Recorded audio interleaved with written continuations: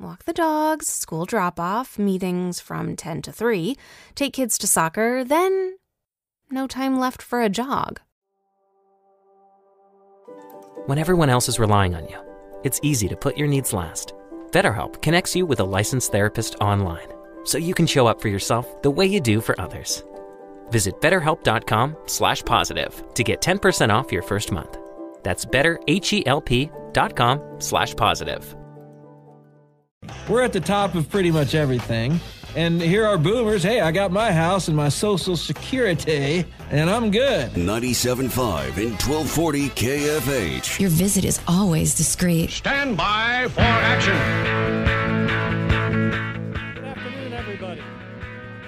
Good afternoon, everybody. Welcome. This is the Bob and Jeff Show. KFH Radio, Bob Lutz, Jason Duda in today for Jeff. Welcome, dudes. How are you? Just fine. It's a Monday. Yeah, exactly. It's a Monday. It's a Monday. You've been up. I kind of lived in your world today. I got up at 5 a.m. It feels like I've been up for 7 days. I honestly don't know how you do it. By 8 o'clock, 9 o'clock, it feels like you need a nap. Yes, it does. Every day. Every day. And then the time change doesn't help. Moving it back, moving it up, moving it all over the place, especially if you have dogs. I don't know how Misty is, but our dogs are like 6 a.m., 7 p.m. when they want to eat. So at 4:45 Sunday morning, they're going goofy. No. I've been up forever, and feels like I've just been up and making the best of it. Could easily nod off during the show, except for it's a whale of a show. Is I it? put together. Oh, let me hear it. I'm just so curious on the whale of a show you've put together for us today. Here's what we have. At 2:25, Taylor Eldrige from the Wichita Eagles. Shockers getting at it tonight against Lipscomb out at Koch Arena. Everybody playing in college basketball tonight. Wichita State has a pretty good foe in Lipscomb. Now, you might hear that and say, sounds like they got a lisp. But they're a pretty good basketball team. And so we'll see what the Shockers do. At 2:45, Jace Pavlovich, the head football coach at McPherson High School, they've moved into the quarterfinals now of the Class 5A football playoffs. They did so with a resounding win over Buhler on Friday, in which one of their players had 5 interceptions. What? Yeah. You can't make it up. 5 picks? 5 picks, 2 pick sixes, 3 others. They should have just let him play by himself. Just a remarkable performance. That is impressive. And we'll ask Coach Pavlovich about that coming up at 2:45. At 3:25 today, C.J. Moore, one of the college basketball writers for The Athletic. He's based out of Kansas City, so he knows our area of the country very well. We'll talk to him. We've got KU opening tonight against North Carolina Central, if you're interested. And K-State playing out in Vegas late tonight, 9 o'clock. No way I'll make it. No. But they have USC in one of the intriguing matchups of the day in college basketball. So all that coming up on the show today. Holy man, I'm tired already. That's a lot. That's a lot. That's a lot. Well done, Bob. It is a lot. Thank you so much. I appreciate it. Oh, you're so welcome. Well, I've had time to arrange for guests since I've been up forever and didn't sleep well either. No? Anytime I know I have to get up early, there's no way I'm going to sleep because it's just on my mind. Right. I'm not meant for early mornings. That's not me. I can't do it. I don't know how to do it. I don't know how to sleep effectively. Like, I thought about going to bed last night at 7:30, but I'm not tired yet. Yeah, you can't do it. So I tried at 9, tossed and turned. I probably slept an hour and a half last night. And miserable. How do you do it? Well, when you got something like that, when you just got to get once in a while, I just keep your usual routine. And then if you needed a nap that day after you got home, take one. Now, I get up at 3:30-ish, 3:45-ish, just about, 5 days a week. And I got a routine about 9 o'clock. I go down, and I got about an hour. I'll piddle or I'll fall asleep. So it's kind of my. But every once in a while, it'll be 8 o'clock, and I'll be like, I got to go to bed, and then I'm out. So I don't know. I guess it is. I never. You make the best of it. I was never an early morning guy, obviously, with playing hockey for 20 years and coaching, because a lot of those nights, even at home, you don't get home till 11 or 12 o'clock. Right. There's no way you can be an early morning. That's usual. Practice was at 10 every morning. Had to be there at 9, so you can get up 8:30. Get ready, go to the rink, have your day, and away you go. So when I started doing this stuff, having to get up, I said the same thing. There's no way I'm going to make it. There's just no way. And then your body gets used to it, and now it's whatever. I wake up every morning now. My get-up time my entire life has been 7:30 to 8:30. That's when I'm most comfortable. Now, not my entire life. I mean, I was a teenager once, and I slept till noon. But in my work life, 7:30, 8:30, and more toward 8:30, if we can make that happen, is where I'm most comfortable. I don't like anything before 7:30. I'm not on board with. Well, it's not nice. It's not fun waking up when it's still pitch black outside. You know, at least we got another hour of light now. We get another hour of light in the morning. It gets lighter sooner. Not for me. No, you're up. It doesn't matter. 5 this morning. They need to move it 6 hours for me to see light in the morning. Well, I feel terrible for you. You almost do. I really do. But the problem is now is that when you go home, like most people who go home from at 5 or 6 o'clock, in a month it's going to be dark when you're going home. I don't know if I like it. I don't know. Is it worth the extra hour in the summer? Here's what. Yes, for me and my purposes, I like it because I got to get teams out in March to practice baseball. Well, that's true. And they need that extra hour of light. We start on March 11th, which is when we spring forward. So I need that extra hour of light, or I'm in trouble. I can't have practices. So yeah, I don't. Why does everybody? I just soon keep the daylight all year round. Well, why didn't I hear that they were thinking of not doing daylight savings anymore? Well, I don't know. I don't know what they're thinking. But I need the light in March. Well, I guess if you left it, spring it ahead in March again, and then leave it. We only have 4 months of this. Oh, I know. So get over it. Oh, I'm okay with it. Okay. Trust me. You remember where I came from? Yes, this you were is dark. Nothing. It was dark all the time. All right, we had an eventful Saturday in college football, especially for our teams. Kansas State I gave up on. Kind of left them. Well, they looked horrible. Came back to them. They rallied, had a chance, and then they kind of, I don't know. I went through so many emotions with K-State. I don't know where I'm at with them.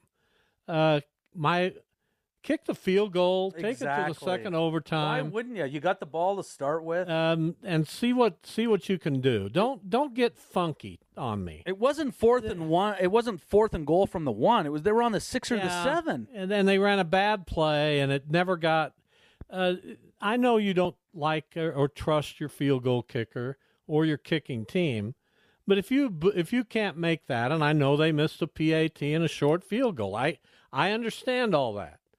But are you going to tell me that your likelihood of winning that football game is higher going for it on 4th down than it is kicking a field goal and going to second overtime? I can't buy into that. No, I agree. I'm with you. I couldn't believe it. I was watching the game and I'm sitting there thinking, what is he doing? Like, what is he doing?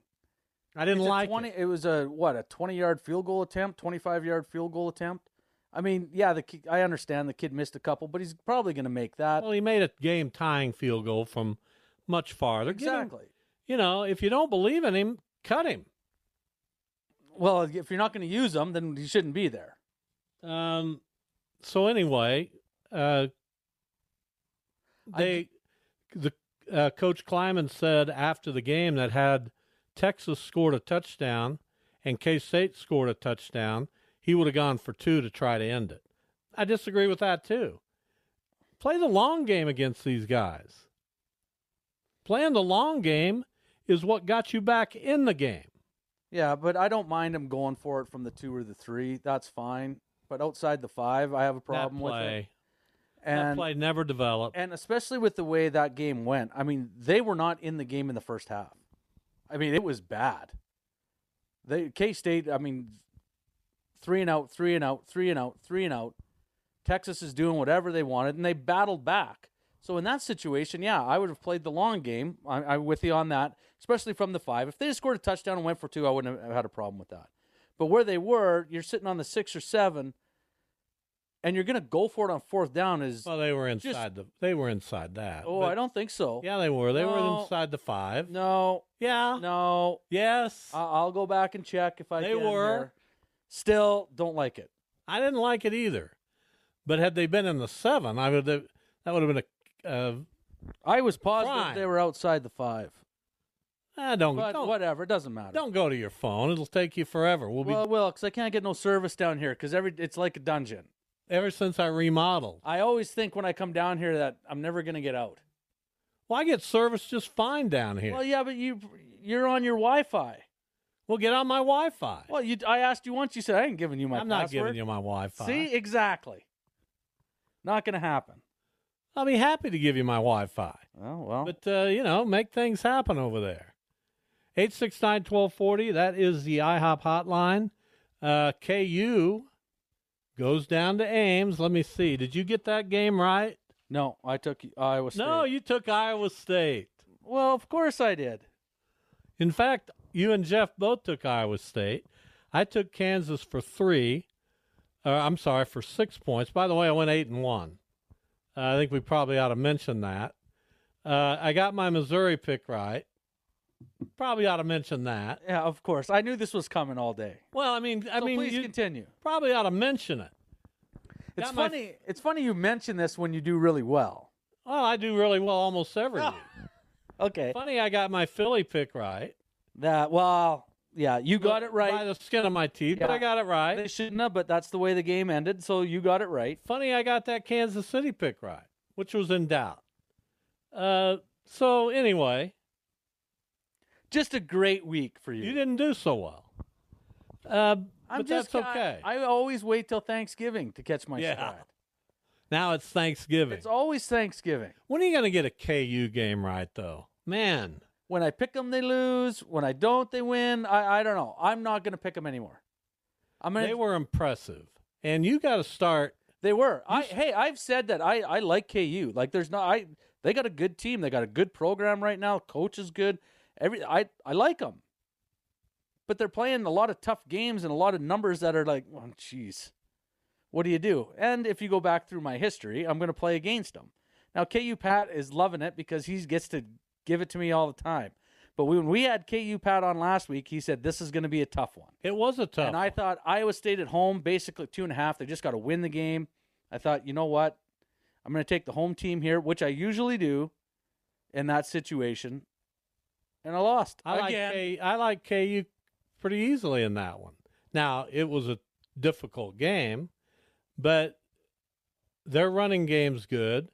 The unsung hero of their season is Jason Bean. I hope he's not unsung because he's a second-team quarterback playing at a top 25 level. And how many teams can get that? Not many. Out of a second-team quarterback. Not many. At the collegiate level. He deserves kudos. And I've become a big fan of his, and I kind of like KU football. I like watching them. I like their emotion. I like the way they play. I think I'm kind of a KU guy in football. Well, I'm KU K-State right now when they're on. I enjoy watching the games. Like, I look forward to those games. They're the only two teams I've really paid attention to in college. I'll watch the big games if they're on and that sort of thing. But if KU K-State's on, it's on the TV. I'm going to watch it. They're fun to watch. I did watch a good chunk, not nearly all, but a good chunk of Missouri, Georgia, because I put my reputation out there. That you did. I told you guys that while I didn't think Missouri would win that game, and they had a chance to win that game. They were in it. I didn't think they would win the game, but I thought 15.5 points was an absurd total in that conference in a year where there's not a dominant team. Georgia's good. They're not dominant. They're not like they have been. That's the most I've watched of Georgia this year. And I was Why didn't you guys listen to me? thinking to myself, Jeff and man, Max both went 9 on Georgia. Well, You only went 5 at least. exactly. I wasn't that high on them, but I thought their defense obviously isn't as good as I thought it was. Well, Missouri's got in Luther Burden one of the finest receivers in the country, and they're a good team. Missouri's a legitimate. I can say this for one of the first times. They're a legitimate SEC type of team this year. Can they sustain it? I don't know, but they're pretty good this year. And I thought they'd go to Georgia and at least be in the game. Which they were. Didn't see them losing by more than 2 touchdowns. Well, you were correct.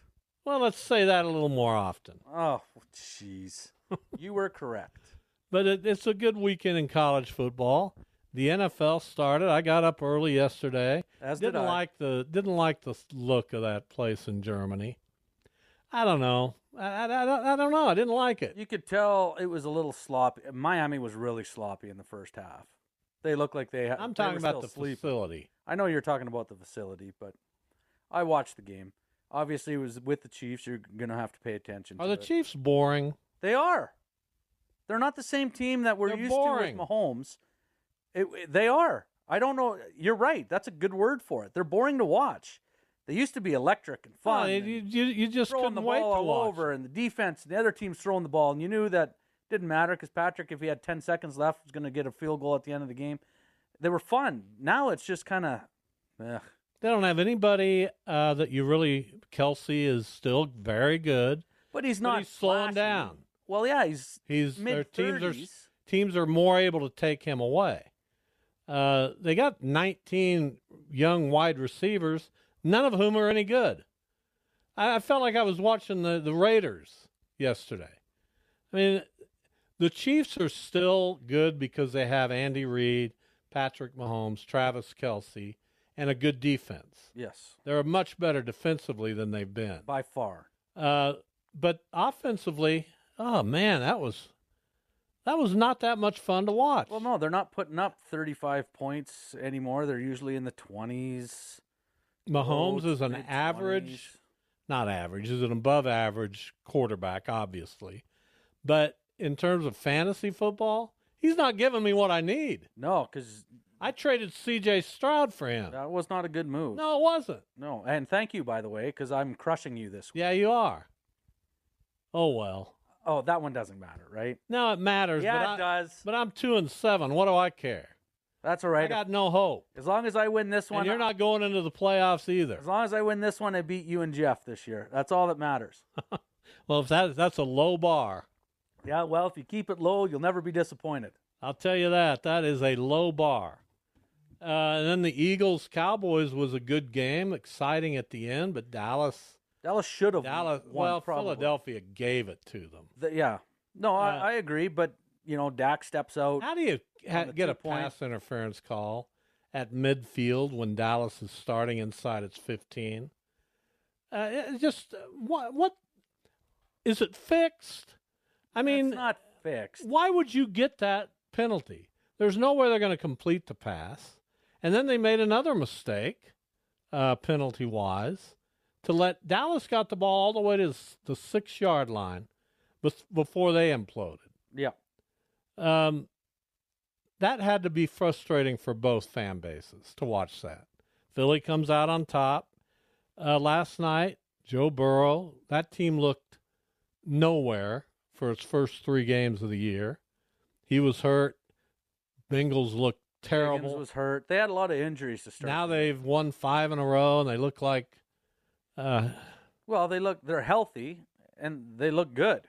I mean, Burrow looks like the Joe Burrow we thought we were going to get. yes. But he was hurt before the season started. Yes, he was. And then he came into the season, he was still hurt. Shouldn't have probably played. If he gave himself a week or two, probably would have been better. But he wants to play. I don't blame him for that, to go out there. But you can see that they're healthy now. And Cincinnati's got a good team. They've had a good team for the last couple of years. Joe Burrow, you got Chase. Mixon looks a lot better running the ball. They got a lot of weapons there, and their defense isn't too bad. Cincinnati's going to be tough. Cincinnati's a team to watch. Cincinnati's so tough. is Baltimore. Baltimore's tough. They took it to Seattle.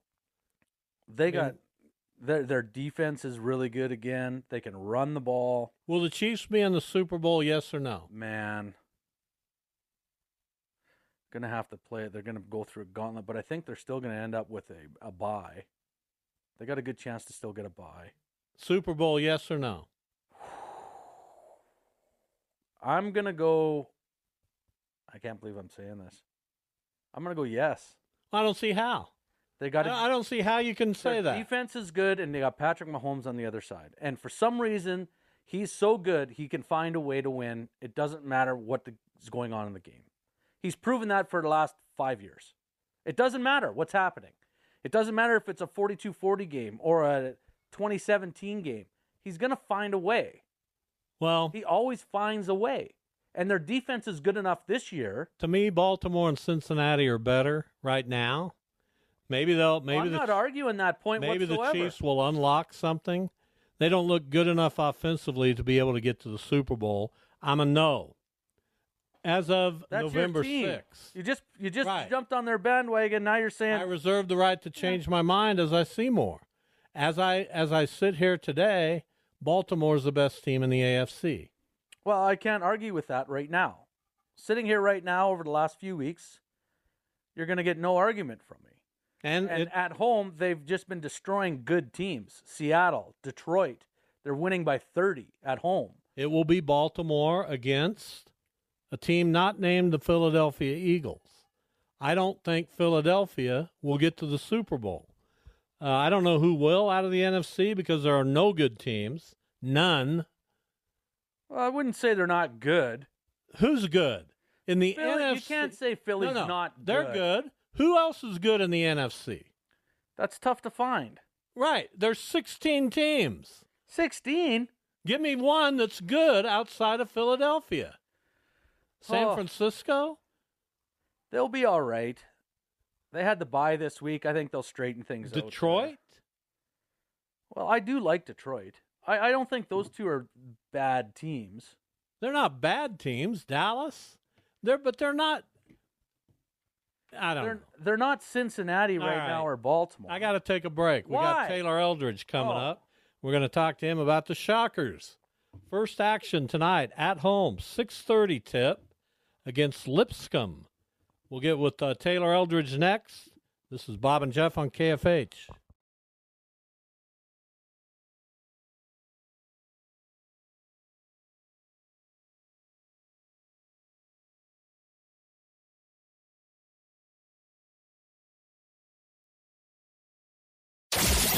This is the Bob and Jeff Show on 97.5 and 1240 KFH. Taylor Eldrige with us, beat reporter for Wichita State from the Wichita Eagle and Kansas.com.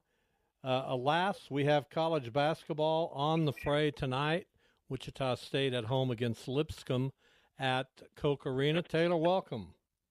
Yeah, thanks for having me on again. Looking forward to basketball season. Yeah, it's here in full costume. So if you have 3 questions about the Shockers going into this season that you want to see answered relatively early on, what would a couple or all 3 of those be? I think a good place to start will be, what does the ball handling look like? That's been a pretty big concern, I would say, in the fan base. You know, you look at the roster, not really any true point guards. You know, Bijan Cortez was just deemed ineligible. So they're going to roll with Xavier Bell, Colby Rogers, Harlan Beverly.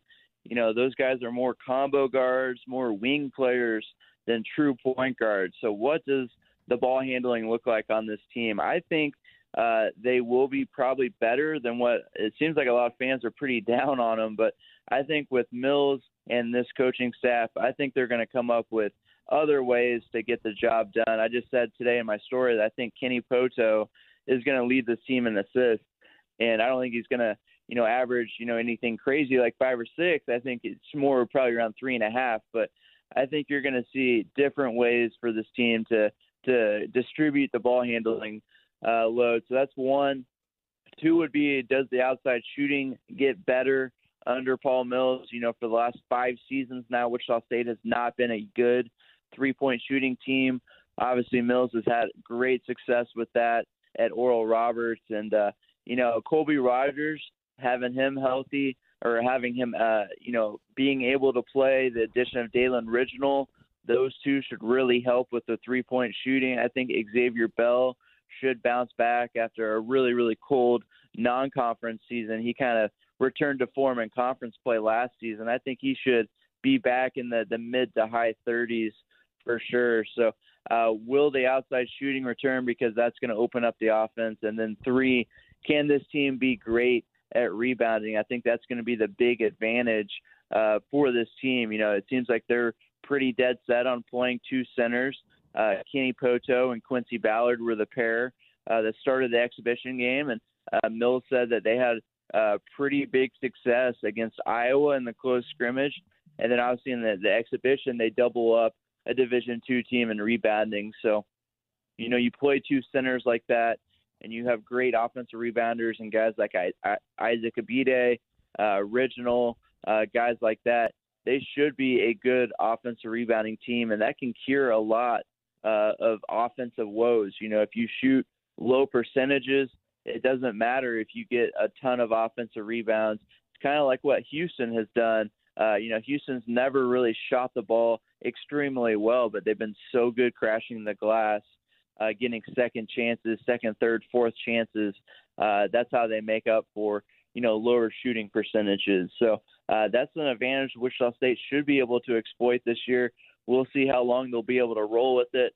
You got to defend on the other end, and on offense, you got to have good spacing to play with 2 centers. So those are the 3 big ones in my head just off the top. Well, Taylor, who are we looking at on the offensive side, and then maybe shut down on the defensive side? Who are a couple guys on both sides that this team is probably going to rely on a little bit more? Or is this going to be one of those teams where it's just going to be everybody every night? Yeah, so I think, they don't have a ton of depth, so I think you're going to see a high reliance on the starters. I think all of these guys are going to be playing, at least 30 minutes. And Kenny Poto is the name to know. Obviously, Shocker fans will be familiar with him. He's played the last 2 years, and I think a lot of things are going to revolve around Kenny Poto. I don't know if he's going to put up crazy stats, counting stats, but I think he's going to do a lot of just about everything on the basketball court. And, kind of similar to, what Craig Porter did for them last year. I think he's going to be, the best player on this team. The leading scorer, I think, will probably be Colby Rogers. And he's another one, sat out last year. Mentality, made a ton of threes at a really high rate at Siena the last time we saw him on the floor. And that's another big question. We've seen good shooters come to Wichita State before and then just completely fall off. Can Colby Rogers buck that trend? Can he have a great three-point shooting season? Maybe the best. I think he has a chance to be the best shooter since, the Landry Shamet, Connor Frankamp, Austin Reeves team from 6 years ago. So that's another name to know, Colby Rogers. He sat out last year. And then I really like Harlan Beverly, too. Transfer from Miami. He's coming off a major back injury, but he says he's fully healthy now. It's been almost 2 years since the injury. And he was a former four-star recruit, played last season on a Final Four team at Miami. I really like the little things that he does. I think he'll lead this team in steals. He has great instincts on the defensive end. Passing the ball, he's going to make a couple flashy passes. Turnovers, that's got to be the thing that he's got to improve on. Just the decision making, knowing when to fit those passes in and when to holster. So I think Harlan Beverly is another name to kind of keep in the back of your mind because I think he could have a really nice season for WSU. Taylor Eldrige, our guest from the Wichita Eagle. We're talking Shocker basketball. They kick it off tonight against Lipscomb. Koch Arena, Lipscomb coming off a 20-win year last year. So a decent foe to open against. You know, Taylor, I haven't gone and done the math, but how many years in a row now have the Shockers had an NBA player on their roster? Craig Porter Jr. now making it happen with the Cleveland Cavaliers. You've got Dexter Dennis, who's on a two-way with Dallas. I may be missing a year in there somewhere where they didn't have an NBA player on their roster, but this is a pretty impressive run in terms of getting guys to the highest level. Yeah, you're right. Having those two ways get a little confusing because, are they actual NBA players? But, someone like Craig Porter who's, seeing time in the NBA, I certainly think he counts. But, yeah, I mean, they have had a nice little run. Ricky Council, also another one on a two-way contract right now. So Jaime Echenike, had his, minute in the NBA where he, became the first Colombian. So, yeah, the talent has been there on the rosters for sure. It has been a pretty impressive run. Grant Sherfield's kind of knocked on the door as well. So there's a lot of former Shockers, and obviously Austin Reeves, just going back to that 17-18 team, Landry Shamet. So, yeah, they have had quite a long list of, teams with NBA players on it. Is there one on this year's team? I'm not going to say that, but I do think Colby Rogers has a chance to make a lot of money, playing professional basketball with his shooting ability, and Kenny Poto with his skills. I think he's going to be, a great fit at worst, overseas, just with, the way that he sees the game, his passing, if he can get his shooting ability back. So I think there's some nice pros on this team. Are the NBA guys? I'm not sure about that yet. We'll have to wait and see how they do this year. But that is an interesting point to see how many NBA players have been on the rosters for WSU, these last, 5, 6, 7 years. Taylor Eldrige with us from the Wichita Eagles. So I view this as kind of a honeymoon period for Paul Mills. I don't know if the fan base would be in agreement with me, but this is probably the change of direction in the program that you could argue needed to happen after Greg Marshall left. I think it might take a little bit for Paul Mills to get his program initiated with the kind of players he's trying to get into this program. Do you agree with that assessment that the fan base maybe needs to be just a tad patient? Not that you throw away this year. I think they have a chance to do something this season, but I think the best is in the future. Yeah, I think you just look at the roster construction too, and there's a ton of juniors on this year's team, and you can kind of see that this is the year to lay the foundation, to get the culture going, to set the standard. You hear phrases like that all the time with Paul Mills, and this is the year to kind of lay that cement. And then I think next year that would be the fair expectation. Okay, now we need to see some improvement, something to get excited about. I think this year, it's going to be you just look at the roster. It's hard to not say that there's less talent on the roster this year compared to last year when you had a guy like Craig Porter, all-conference player, obviously now doing his thing in the NBA. Jaquan Walton, super talented.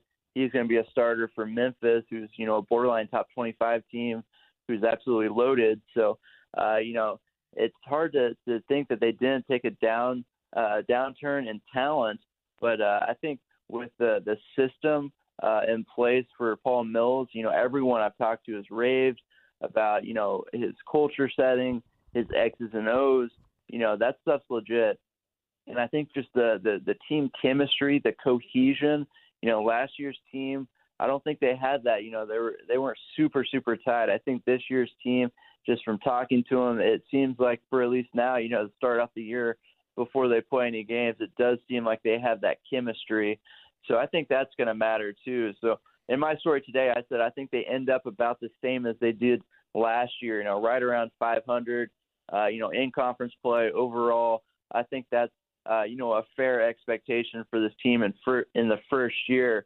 And then I think once if he can retain the core of this group, and then obviously he's got two, top, 200 freshmen coming in, and I think he's going to fill the holes, in the transfer portal after this season, I think it is a fair expectation to expect, something to happen next year, a step in the right direction to get, Shocker basketball back in the mix, maybe in the postseason, push higher in the conference standings, and then you get the ball rolling. But I think that is a fair assessment. You need to have some patience this first year.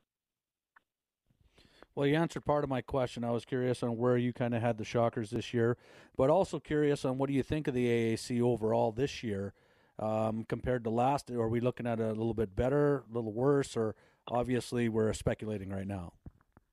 Yeah, anytime you lose Houston, who, was one of the best teams in the country last season, it's going to get a little worse on the top. But I think with the addition of Florida Atlantic, obviously they're coming off the Final Four run. As I said earlier, Memphis absolutely loaded with talent. I think those two are head and shoulders above anybody else in the conference. I do think FAU is going to take a little step back. If you look at, where they were before that postseason run, they were a 9 seed, I think, 8 or 9 seed. So, it wasn't like they were, killing it before that. So I think that's more of, who they're going to be this year. So I think Memphis, with just the talent that they have, I think, they would probably be my pick to win the conference. FAU is clearly a 2 behind them. And then after that, it does kind of get a little wide open. But I think that the new teams in the conference, the North Texas, UAB, teams like that are going to be in the mix, above, WSU is pegged 8th by the league coaches. And, I think they can outperform that. But, I don't think, fans should be coming into the season expecting a top 4, top 5 finish, because the conference is, pretty good. Maybe, at the top, you're looking at probably 2 NCAA tournament teams, but there's a lot of solid, NIT quality teams behind them, maybe 3, 4, 5. So WSU, it would be an accomplishment if they are able to crack, if they're able to get up to like 6, 5 or 6, that would be quite the accomplishment this year, I think, for the Shockers, because the conference is pretty solid behind those top 2. Taylor, we look forward to watching and reading your coverage as the season goes on and getting you on the show periodically. Thank you for being on today. Of course. Thanks for having me on. Taylor Eldrige from the Wichita Eagle talking Shocker basketball. That's our wheelhouse. Yes, it is. Little Shocker hoops. Jace Pavlovich joins us. He's the head football coach at McPherson. They're coming off a big win on Friday night in the Class 4A playoffs against Buhler. That earns them a trip to Andover this Friday to face Andover Central. Coach Pavlovich, welcome. Thank you. Thank you for having me. Congratulations on your season so far. It's exciting to keep advancing. But before we get into your team overall, 5 interceptions by one player. I thought I was seeing things. No, it was legitimate. Tegan played, obviously very well on Friday night, and he's been, playing well all season long. But to get to 5 interceptions is pretty amazing, and he'll be the first to tell you though that it was a complete team effort, because we were able to, for the most part, shut down their running game and force them to throw the football quite a bit. And he was in the right spot at the right time, very, very often. So it was a very dominant individual performance, but, overall defensively, we played really well. And we're talking about Tegan Haynes, who did have those 5 interceptions, including 2 pick sixes. Have you have you ever seen anything like that in a game before? Because Bob was telling me this, and I said, "Are you serious? Wasn't the team? It was one guy." Because after and I'm sure you've been around a while and you've watched sports, and I'm sitting here thinking to myself, thinking about all the college games, all NFL games, high school. I've never heard of something like this. Were they all just good plays? Were there tips? Were there was he in the right place at the right time? Because getting 5 is crazy. Yeah, it was a little bit of everything. There was a tip. There's a couple where he had just made great plays on the ball. There was one where he just took the ball away from Buehler's kid. So it was a little bit of everything. But he's a real coachable kid, and he's a student of the game. He watches an incredible amount of film every week, and I've never seen anything like that in terms of interceptions. We did have a kid, a middle linebacker named Alex Whitehill in 2006 that had a performance defensively that was that dominant as well. His was more just making tackles against a nationally ranked Hutch team that was incredible. But for Tegan to do what he did it's tremendous. McPherson 7-3 going against Andover Central 7-3. Friday night at Andover Central. McPherson coach Jace Pavlovich is our guest. So it's been kind of a strange schedule here for you the last month. You had Mulvane and Buhler to end the regular season. Then you had Mulvane and Buhler in the first 2 rounds of the playoffs. That's something else I don't think I've ever seen. Yeah, it was, we weren't real excited to be matched up with Mulvane again. They're a well-coached team, and they've got a lot of, really good players, and just we're so familiar with one another. It's hard to beat a good team twice, and we were able to do that with Mulvane and able to do that with Buhler. So it was a kind of a crazy turn of events. We felt like we should have played Independence as opposed to Mulvane in the first round, but that's all ancient history now, and we're looking forward to Andover Central. Well, probably just looking forward to another team to be able to play. And what do you know about Andover Central, and how do you think you guys match up? Well, we know that they're, again, another well-coached team, but they have a ton of talent. Their back-end skill position is as good as we've seen all year, both offensively and defensively. And then up front, they're really big and really physical. So, there's a reason why they are where they are, and we know that they play a tough schedule, primarily 5As and 6As all season long, and we've tried to model our schedule as tough as we can get it. We scheduled Junction City and played them for the last couple of years, and played Great Bend for the last few years, and so we tried to make our schedule as tough as theirs as best as we can to prepare ourselves for this moment. Jace Pavlovich with us, long time now, football coach at McPherson High School. Of course, I've been around forever, so McPherson always carries that connotation of basketball. It's maybe the high school basketball capital of the state of Kansas, with so much success over so many years' time, and football kind of has kind of found its way. How did that happen, Jace? How did football come to be a thing in McPherson, kind of joining right alongside basketball? Yeah, it goes back to Tom Young. Coach Young came in 2006. As a matter of fact, all of us we came in 2006 with him, and he was instrumental in the turnaround. He got a lot of the basketball players out, and his coaching style is favorable to kids today. And I don't think I heard him raise his voice too many times, and so kids have really taken to that. And it really doesn't matter if you're a 1A or 6A. If you have the best athletes in the school out for your sport, you're going to have a chance to be pretty good.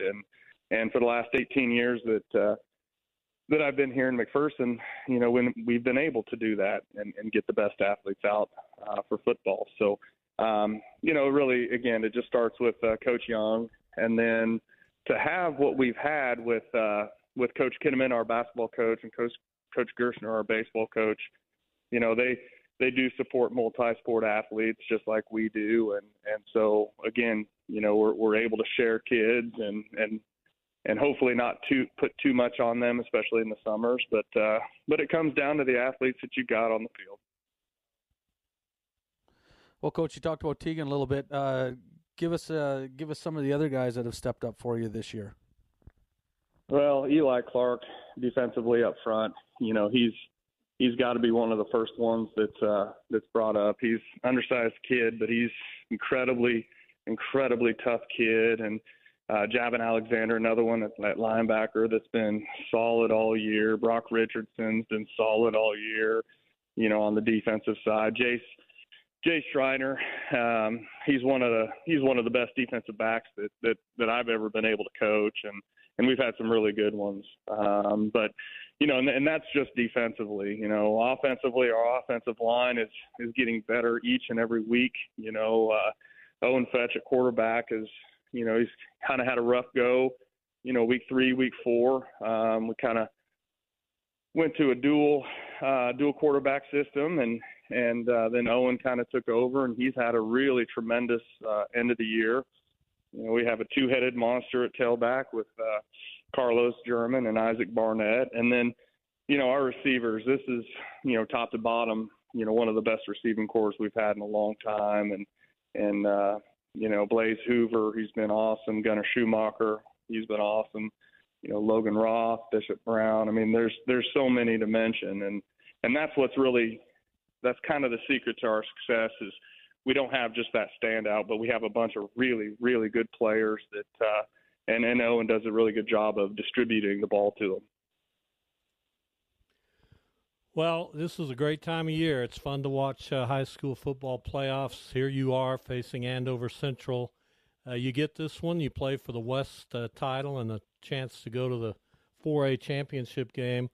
Jace, thanks so much. We appreciate you coming on the show. Awesome. Thanks for having me, guys. Jace Pavlovich from McPherson High School. And away they go, getting ready this week. Coming down to play Andover Central. Andover Central is more in our area, but I choose to take a neutral stance. I agree. On these games. Yes. I take a neutral stance unless Mays is playing. Unless you're Eagles. Unless the Eagles are playing. I got it. Kids go there. What are you supposed to do? What are you going to do? What are you supposed to do? Just like you're going to probably cheer for Derby if Derby's playing a game. I'm 68. Do I cheer for my old high school? Well, who else are you going to cheer for? I like these coaches. They're very giving of their time. One of the joys of doing this show is talking to high school coaches. I enjoy it. Yeah. So I don't know if I can certainly like Coach Clark down at Derby. So what are you saying to him right now? Yeah, good luck. Okay. Well, that's all right. Neutral. Well done. A little neutral. But, not terribly neutral. Who do they have this week? If it's a Johnson County team, I want them to destroy them. Oh, Derby, Manhattan. Boy, Manhattan's had their way with Derby. They've had their number. That doesn't happen very often. No. So we'll see. And then Wichita East gets another crack at Washburn Rural. Boy, Wichita East is amazing. They put up 48 the other night on Northwest. I know. Beat them by 3 touchdowns. I know. I didn't see it. I thought it'd be another close game. Did not see that coming. No, I did not. But obviously they're rolling right now. So a lot of good stuff coming up Friday night in our high school football playoffs. A lot of good stuff coming up in hour number 2 of the Bob and Jeff Show. Our conversation with C.J. Moore, college basketball writer for The Athletic at 3:25. We'll be back in a moment.